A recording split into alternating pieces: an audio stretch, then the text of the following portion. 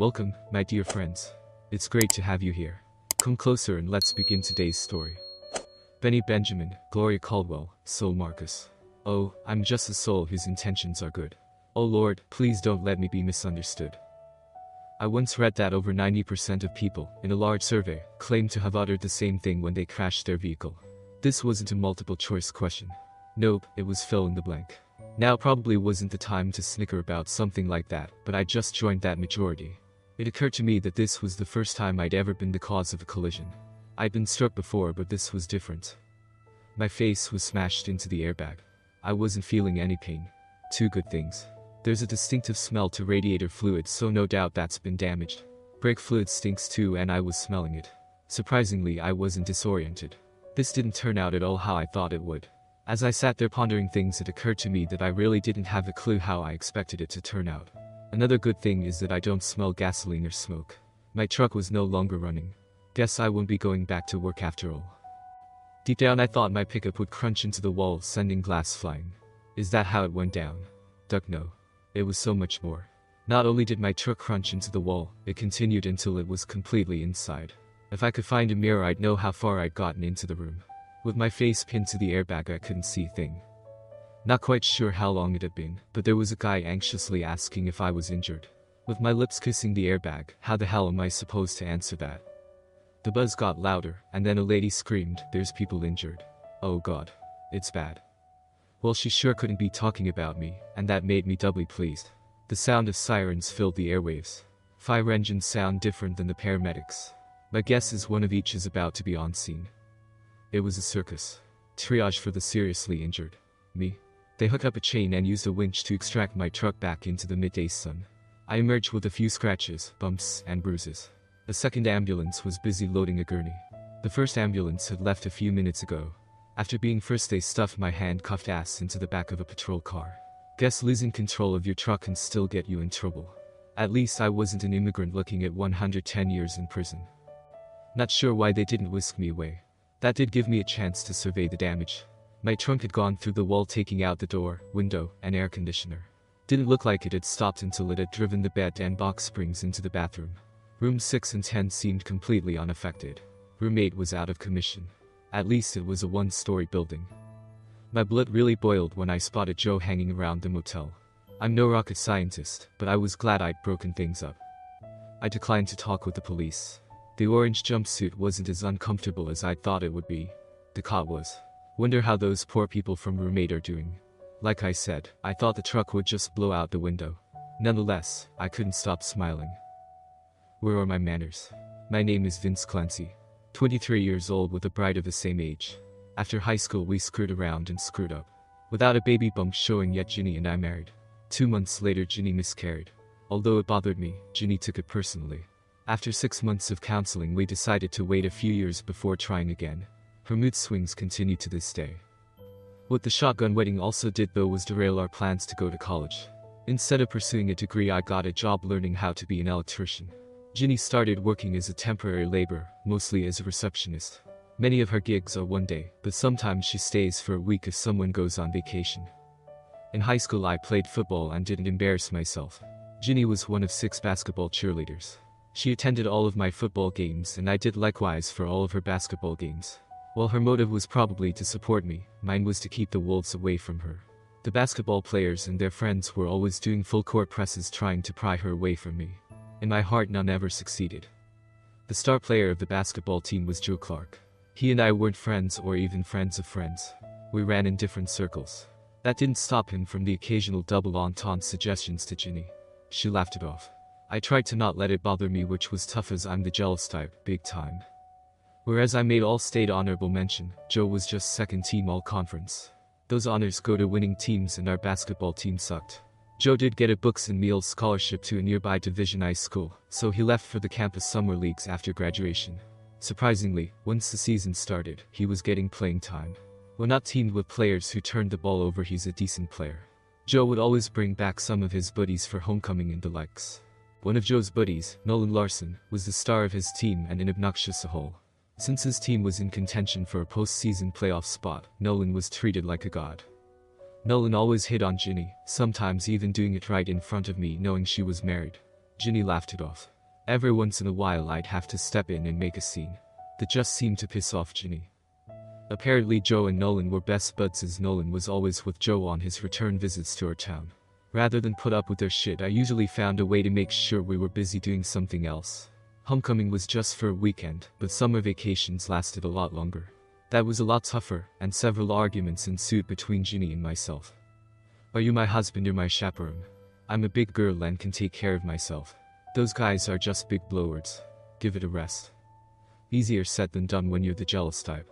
Making things worse was the fact that Ginny had filled out nicely. She drew catcalls when we went line dancing. Proud. Yes. Jealous. Yes. Insane. Didn't think so, but now that's up for review. Mr. Clancy, my name is Scott Jensen. I'm your court-appointed attorney from a very young man. Hell, I think he might only be a few years older than me. Clock says it's about 2, so good afternoon, Scott. You can call me Vince. How much do you remember about crashing your truck, Vince? Everything. Was this an intentional act on your part? Not really. I just wanted to scare them. Guess I didn't know a truck going that slow could do so much damage. The police report says you were doing about 30 when you struck the motel room. That's not considered slow.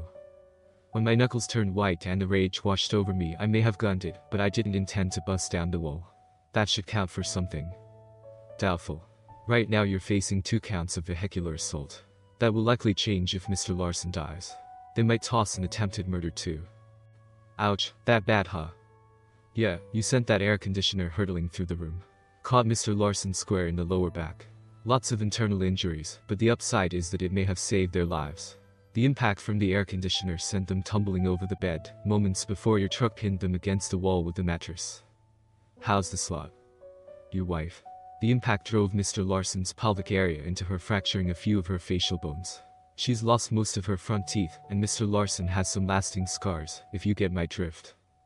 Oh, such a pity. Other than that, they're relatively untouched. Oh no, far from it. They've both got lots of other broken bones. The mattress didn't protect them much when the truck pushed everything into the bathroom tub. Mr. Larson might be paralyzed. I'm trying to shed a tear, Scott, but it's not happening. I understand. How did you know they were in that room? Because after they walked in and closed the door, the number on the door was 8. You're pretty new at this, aren't you, Scott? A bit flustered now, let me rephrase that. How did you know to be there on that day at that time? I was bringing a bouquet of flowers to Ginny, as a surprise anniversary gift. If she had time, I was going to ask her out to lunch.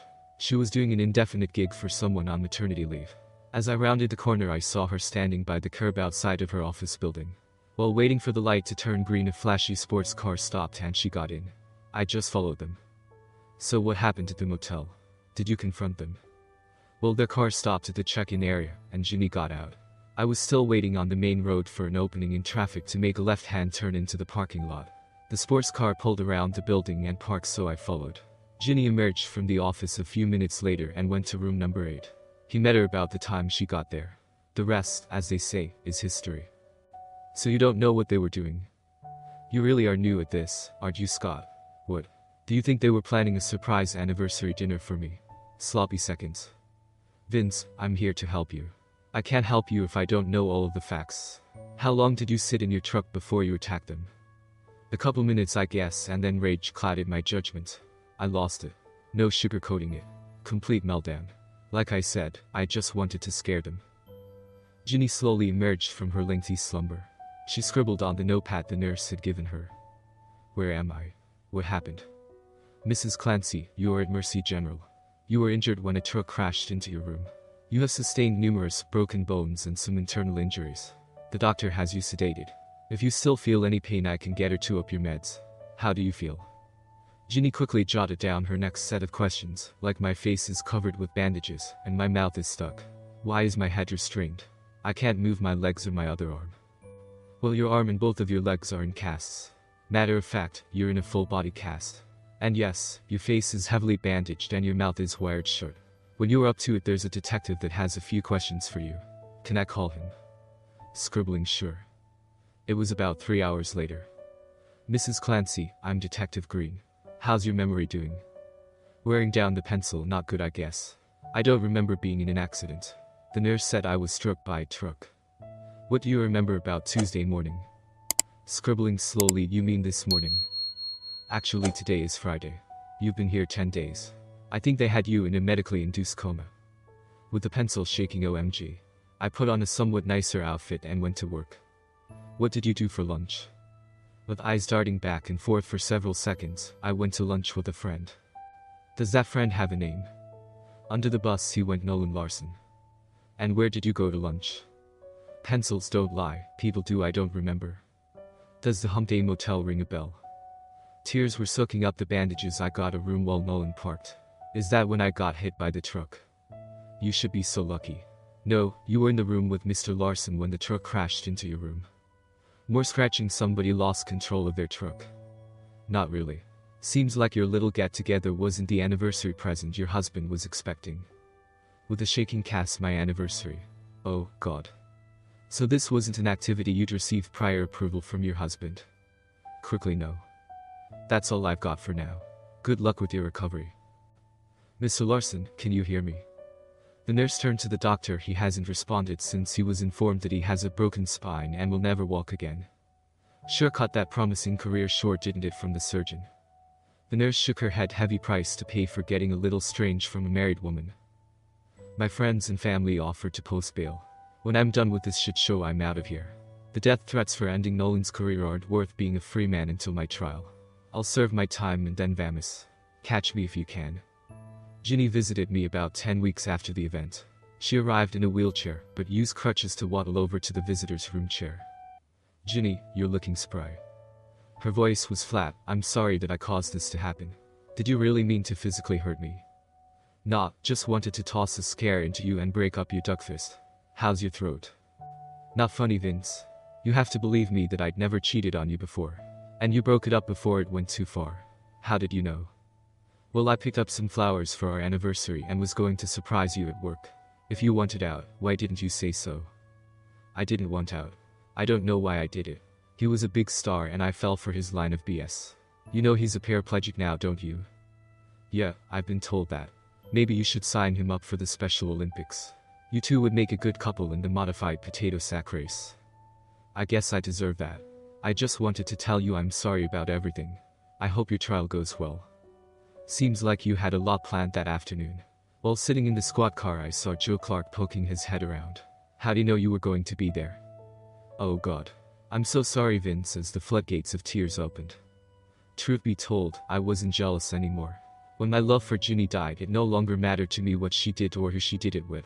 It made me mad at myself for being so gullible. Hey, if you can find where they towed my truck, the flowers I bought for you for our anniversary are probably still in the front seat somewhere. Heard you took a bite out of the big star. How was it? Ginny didn't respond. She flipped me off, got up, and hobbled back to her wheelchair. It's always nice to get visitors. It lifts your spirits. The weeks melted away as my trial approached. I declined all offers for bail. With the trial a few days away, I agreed to a plea deal. A year behind bars seemed better than the big numbers I was facing if they convinced the jury of the attempted murder charge. When the basketball team lost, I got hate mail. When they missed the playoffs, I got death threats. It's a ducking game, people. One of Scott's associates filed a petition for divorce for me. It was pending with everyone having signed off on everything. I'd be single before long. My attorney showed up unexpectedly. Scott, long time no see. How's my future looking? Well, the DA is offering time spent in 2 years on parole. Scott, tell him I want to leave the state as soon as I'm out. With the continued death threats, parole won't work. Show him these letters. See what you can work out with him.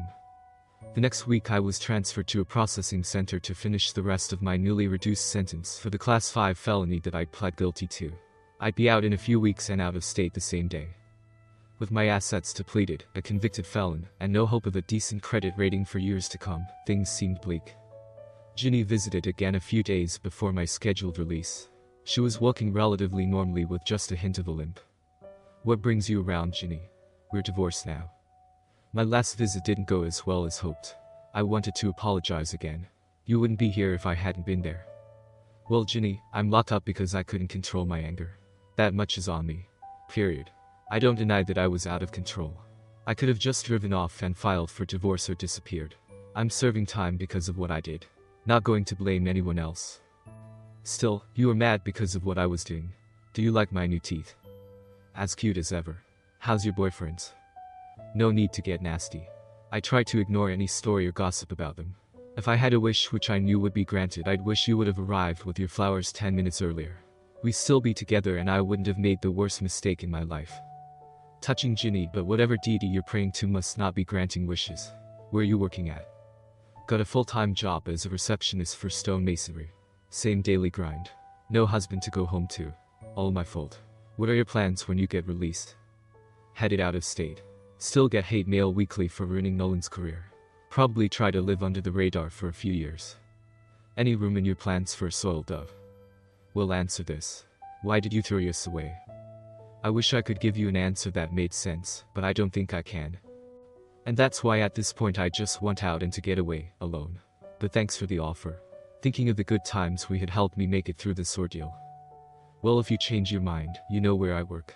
You'll always be welcome in my arms. You're right. Until the next time. Thanks but no thanks. Ginny's tears weaved slowly down her face. The van ride to the downtown bus terminal was on a gloomy day. The streets were dry, but the sidewalks were still moist. It matched my soul completely.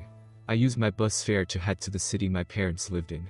They'd arranged for an old truck for me to have and a few $100 to help out. They live on a tight budget, so it was very generous of them. My money ran out 3 days and 2 states later. There were plenty of odd jobs, but they didn't pay enough to eat and sleep. My clunker took me further down the road. Begging on street corners gave me enough money to buy a cheap phone. All I really wanted was to search for jobs on the internet. It worked. I found a construction fly-by-night outfit that needed an electrician. Cash paid daily. Although I made friends, I was no longer that outgoing person I'd been before. A cheap weekly motel room was my current abode. The lady in the end unit was turning tricks, which actually had some appeal to me. Let me clarify that. I wasn't interested in turning tricks, but maybe using her services, but money was too tight. She caught me staring one evening and opened her robe a little. You ready for a go? Only if you take IOUs. Laughing let me think about it. No. Doubt you need an electrician, so I've got nothing to barter with. Pity. You look pretty chiseled. I like a man who can pin me down. I'll keep that in mind when my ship comes in.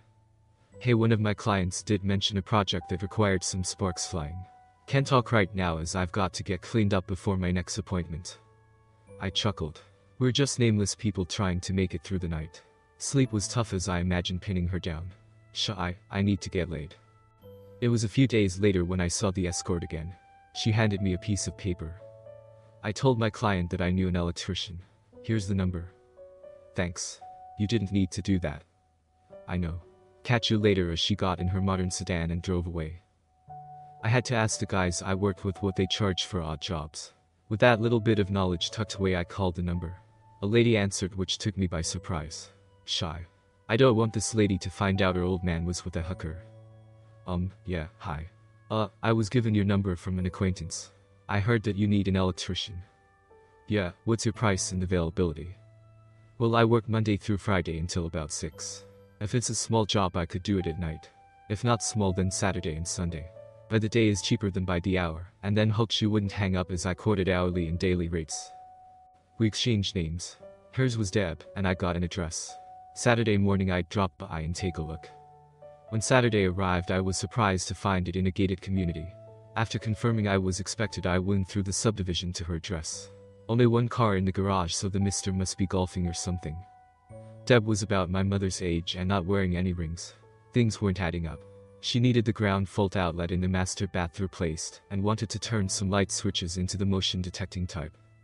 There were pictures of young adults on her wall, but none of the pictures had a father-like figure. There was only one pillow on her bed.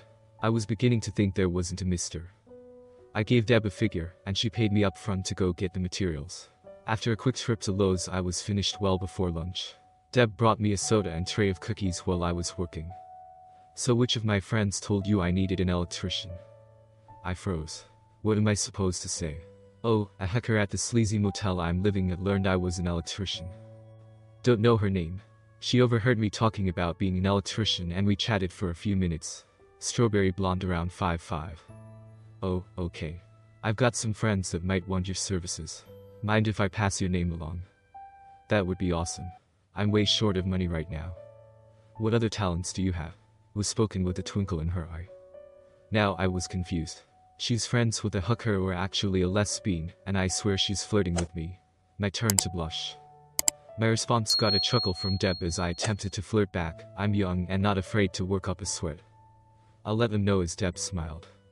My imagination wanted more, but I stuffed her cash into my jeans and drove away.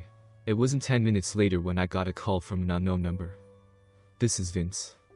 Hey, glad I caught you. Deb just gave me your number. I live 2 doors down from her. Can you stop by? From a female.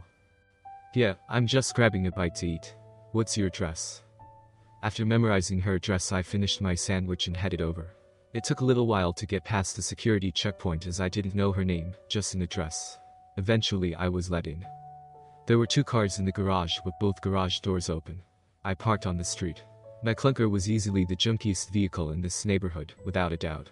With a timid knock on her door, I was greeted by a very cute but young lady. You called about an odd job. She rolled her eyes. Mom, it's for you. She turned tail, a nice tail I might add, and left me standing there. When the lady arrived, I could tell the similarity. You must be Vince. Is replacing ceiling fans something that you do? How about motion detecting light switches? Oh yeah, I need more outlets in the garage. Yes, yes, yes, and yes. Did I answer all? With a wide smile, come this way then. After jotting down all that she wanted done, I posed the question, have you bought what you want installed? By the way, should I just call you Mom of Rolling Eyes daughter? That made her chuckle. Nancy. That's Shalene, she's waiting for her boyfriend and getting very annoyed. Sorry about that. No, I haven't bought anything. We can go down to the Lowe's and shop if you'd like. Wait, what's it going to cost to install these things? I jotted down my rough estimates and handed her the piece of paper. Well, let's go. Do you want to drive? Sure. Well, that lasted until she saw my junker. Oh, I'll drive. We can fit things in my trunk and back seat. Well, if you insist. Haven't ridden in wheels as nice as yours in a long time, if ever. It took me until the sun went down to finish her projects. Jolene kept an eye on me as she fumed about being stood up by her boyfriend. Between the 2 jobs, I'd made close to 1,000 after the tips added to my quotes. If you've never lived on the cash in your pocket, day in and day out, you can begin to understand the fear of being robbed when you come into a little cash. I didn't sleep worth a crap, suspecting that everyone could tell, just by looking at me, that I had $1,000 in my pockets. First stop Monday was going to be to open a checking account and get a debit card. With money in the bank, I ventured out on Monday night. As much as the thought of paying the escort for sex revved my engines, I just couldn't take the plunge.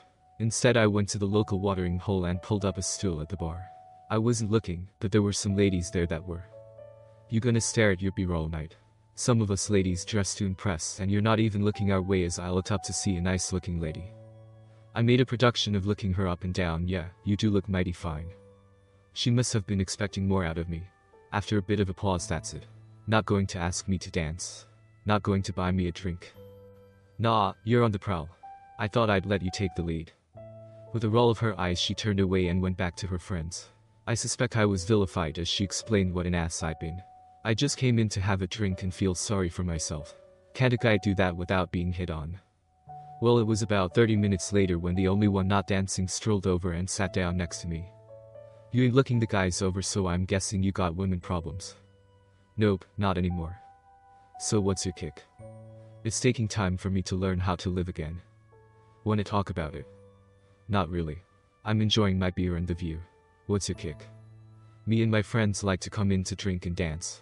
You guys all think you're gonna get lucky, but that's not why we're here. Don't get me wrong, there are plenty of gals who come in looking for some excitement. Married ones too if you like a little risk in the equation. Who'd thunk in a little town like this that such activities went on at night? We don't consider ourselves a little town, so you must be one of them big city slickers. Yeah, I guess so. Never got into the nightclub scene. Why's that? You ain't half bad to look at. Got married early. Money was tight, so nights out were to parties at friends' houses or to a movie. Didn't work out, I take it, because I don't see no ring halo. Bingo. Well, I came here to dance, and if you're not going to ask me, I'll catch up with you later. Ashley's my name. I'm Vince. Nice chatting with you, Ashley. I'm getting really good at making women roll their eyes and shake their heads in disbelief. As I lay in bed that night, I realized it wasn't sex that I desired, it was companionship. Simply talking with Ashley had lifted my spirits. I became somewhat of a regular at the watering hole, eating dinner, if you can call it that, almost every evening. Not looking to hook up, but simply talk. The next time Ashley and crew came in, I asked her to dance. Although invited to sit at their table, I declined. Conflicting emotions had me wondering which way was up. I received another referral call from the work I'd done for Deb. This lady's address was in a different part of town. My Saturday morning was now booked. The following Friday night I was sitting in my bar stool eating a pickle, hard-boiled egg, and pretzel mix when I felt a tap on my shoulder. Looking up into the mirror I saw her standing there. "Hey Ashley, where's your posse?" "Watering the horses. Grab your dinner and join me at a table," as she turned and walked away. That sounded more like an order than a request, so I followed orders. "Can I buy you a drink?" as I sat down. "No thanks. I know money is tight for you, so I'll buy my own." "And how do you know about my money situation?" "Well, let's see. How you dress, what you drive, what you eat, should I go on?" "Busted. I live a simple life now. Let's get to know each other. I'm college educated and have a job at the warehouse distribution center where I'm hardly getting to use my education. My choice was to move away or make do here until something or someone came along. I'm not married. Never been. No steady boyfriend. You turn. I knocked up my high school sweetheart and never got to go to college. We married quickly and then she miscarried. Caught her going into a motel and drove my truck into the same motel room. Spent some time in prison as the guy is now paraplegic. Got divorced while serving time. For real. I fiddled on my phone searching for the story on the internet and then handed the phone over for her to read. It took a minute before she handed the phone back. "So, still want to get to know each other?" I asked as she studied my face. "Must have been a shock to your system. You think?" Believe it or not, I never intended to hurt them. In the eyes of the law that meant nothing. My heart became ice cold sitting in that prison cell. Been out for about a month now.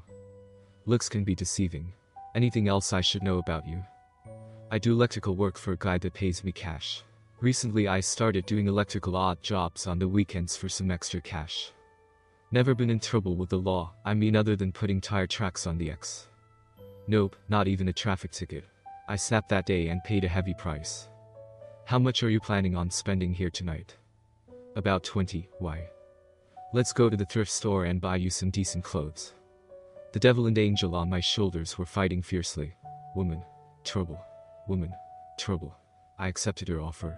She drove. Why are you doing this? Because you won't do it for yourself. You're much too young, your life's just begun, and it's time to move on. And what's in it for you? If I still think you're a nice guy, I might ask you to take me out. Well, I spent 30 that night but got several shirts and a couple of pairs of pants. Ashley drove me back to my car. As I got out, "Thank you, Ashley. Can I take you out sometime?" Thought you'd never ask. Wear one of your new outfits and meet me at the movie theater in the mall tomorrow night at 6. It was a toss and turn kind of night. As it was becoming my norm, I did an odd job Saturday morning. I had almost $1,600 in the bank, but kept 50 out to pay for this evening. I was ready to go at 4 p.m, but realized I looked dorky wearing the only pair of shoes I owned. They didn't go well with my upgrade in jeans. So, back to the thrift store I went and found a decent pair for under $10. What I thought was a date turned out to be a double date. Ashley met me with her friend and date. When you're a convicted felon, I guess you shouldn't be surprised when people want to protect themselves. Still, the movie and drinks afterwards were nice. I found myself excluded from most of the conversations as they had their college memories, and I couldn't relate or add to the discussion. Ashley never picked up on my uneasiness. Although I enjoyed the peck on the lips, I relished the hug. That's what I'd been missing the most. I handed Ashley a slip of paper with a short note and my phone number on it. "You have my number. I don't have yours. Call me if I haven't scared you away." She whispered I will as she tucked the paper into her cleavage. I was pretty pleased with how things were going, but it didn't last. On Tuesday night I was filling my truck with gas when I saw Ashley arm in arm with a guy heading into the restaurant nearby. We had only been together platonically and I couldn't handle it emotionally. Everything came rushing back. The rage, the heartache, and the helpless hurt feelings. Just when I had convinced myself that Ginny couldn't hurt me anymore, her memory stabbed me again. My fight-or-flight instincts kicked in, and I decided that the grass had to be greener elsewhere. I wasn't ready for any kind of relationship. It wasn't Ashley's fault. Since my motel room was paid up through Friday, I had a few days to decide which direction to point my steering wheel. My decision was made easy when the guy I was working for said he knew somebody who needed an electrician. By Friday morning I was on the road with 500 miles to go. Without thinking I answered my cell as I was driving. "Hey Vince, where you been? I took a job in a different city. You never called so I couldn't let you know I was leaving." Thanks for helping me out of my art. When are you coming back? I don't think I am, but I'll put you in my contacts list just in case our paths cross again. Her voice sounded sad, maybe her guess I should have called sooner. No biggie. I enjoyed our brief time together. A few more minutes of reminiscing and my time with Ashley was over. Although my parents wanted me to visit on the holidays, they understood why that wasn't the best thing for me to do for the next few years. Sooner or later another star basketball player would appear, and all thoughts of Nolan would fade into the footnotes of history. I dated a few ladies and even went to a swap party with one of them. I love the variety of sex, but it killed any thoughts of spending more time with that one. When you've been relegated to somebody's ticket to the party, it tends to demoralize you. Cold fish. That's what one date told me. My heart was safely tucked away. The best way to keep your horse undefeated is to leave it in the barn. Same held true for my heart. You can't hurt it if it never sees the light of day. It was 3 years before I returned home to visit with my parents. Things were going so well that I could afford to fly. The basketball team had made the playoffs, so it was a lot safer for me. Nobody mentioned Ginny, which I appreciated. The return flight was uneventful. I even chatted with a lady about my age on the airplane. No names or phone numbers exchanged. My name is Heather. I work in the cafeteria in a large office building downtown just off of Broadway. I'm single as Mr. Wright hasn't crossed paths with me yet. I'm intrigued by a loner who eats here every day. He always puts a piece of cherry pie on his tray. His name tag says Vince. He works for the investment bank, but he doesn't dress like a banker.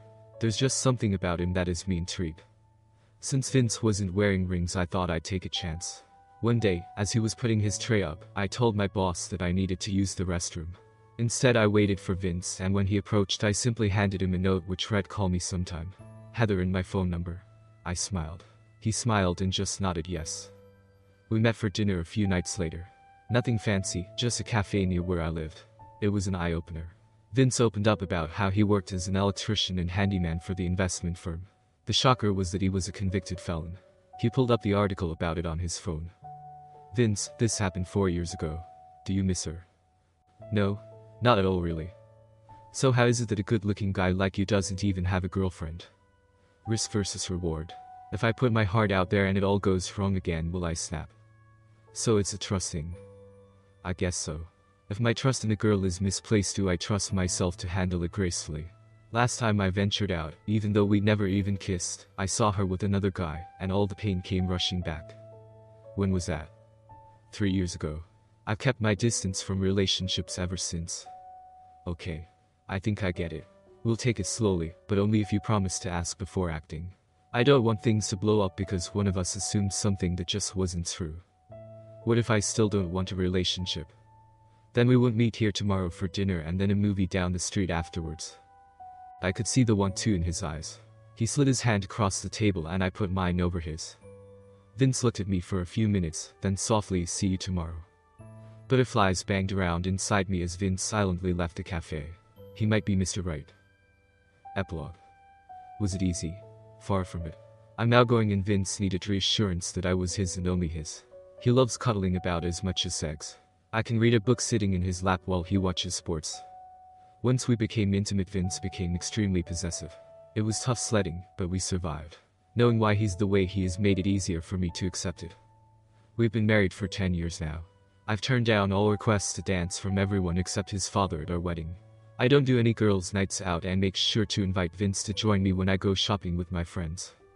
We have a 6-year-old daughter and a 3-year-old son. In between those two, I miscarried and we needed counseling. The counselor and I convinced Vince to take extra sessions. He's damaged goods, but he's mine. I don't think I could ever find a man as loving as Vince. I know why he's damaged, and every day I look in the mirror and remind myself to never give him a reason to doubt my love. And that's it for today's story. Don't forget to like and subscribe so you don't miss any stories only here on Revealed Truth.